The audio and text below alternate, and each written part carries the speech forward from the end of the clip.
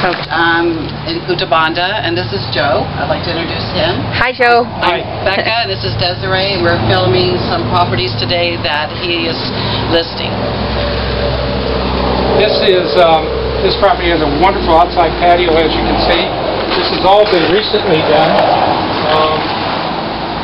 It has an upper deck, a sunny deck, up here in the corner. Our area and the Mirador, and this is an outdoor shower. And I would like to understand what the cost of this is to purchase it, and if it's available for rent in the meantime, and what the costs are to maintain it in this community. Right.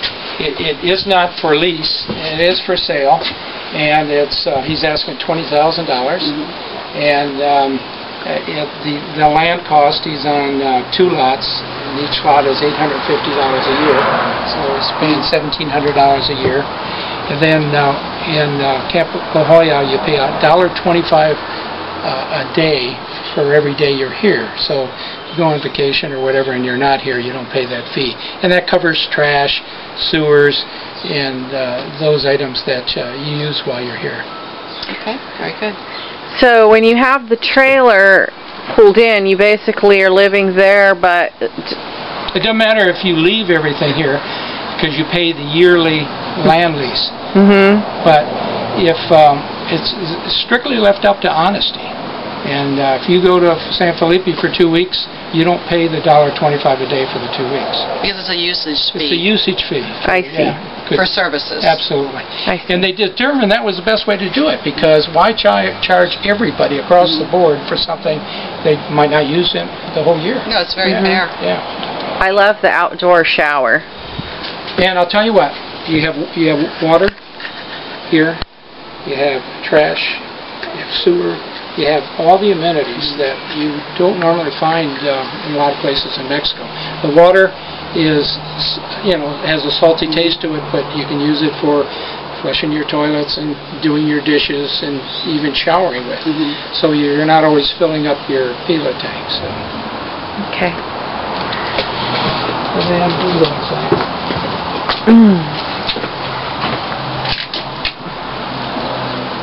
In the winter, this might not be so fun.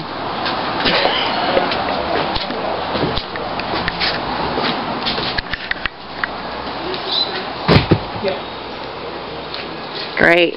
Outdoor shower, outdoor bar with a fireplace, and with a yellow lab neighbor keeping watch overhead. That's a deal right there. I already love the neighbor.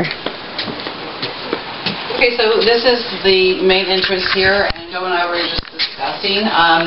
It's not really staged very well for selling, and part of that reason is because this is, again, owned by another man. The last place we saw was owned by a man. It's kind of a man's cave, and it made me think, Joe, do you know what the statistics are here in Punta Banda about men ratio versus women? No. Do you know it? I don't know what it is. Well, I have heard that in the Baja is better than it is in central Mexico, which is incredible. I mean, it's 6 to 10 women per man in almost every expat community, central Mexico. Yeah. And you thought you were coming here to get away from them. See what happens? That's why I got a dog.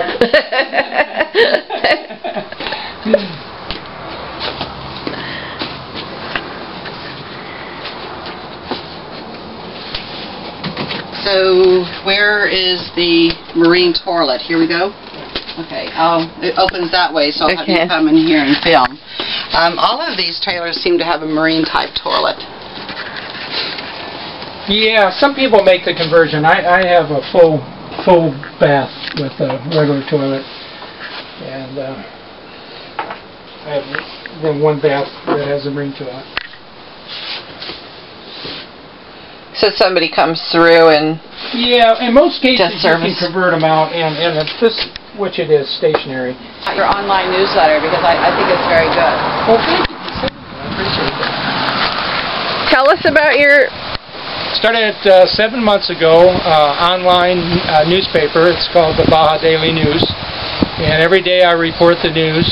I report Mexican national news, and then I also report news from cities around Baja. And I go into the daily newspapers, interpret the stories, and pick the top story of the day, and then and translate them. And every day post them on the paper.